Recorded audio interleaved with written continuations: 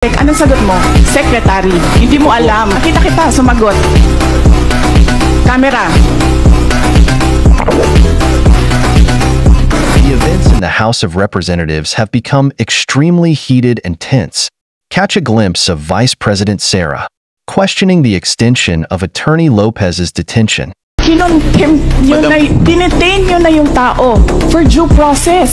Sir, asaan ang explanation ng due process ninyo doon? Tinanong kita kanina, sino ang appointing authority? USEC ng ASEC. Anong sagot mo?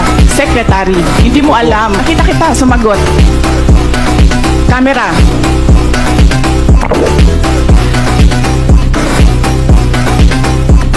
You need to reconsider that extension of your detention. It was illegal in the first place.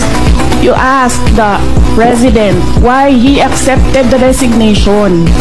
Do not ask due process. I think the proper remedy is for you to go to the court. Do you really want to show the Filipino people kung anong kaalaman ninyo sa batas?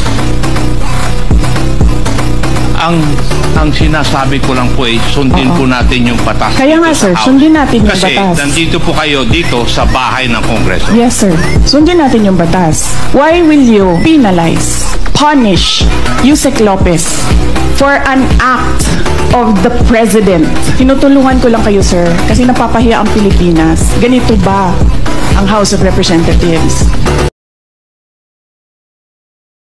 Vice President Sara Duterte clashed with Representative Joel Chua during the hearing on the office of the Vice President regarding the confidential fund. The Vice President also questioned the legality and due process behind the detention of Attorney Lopez.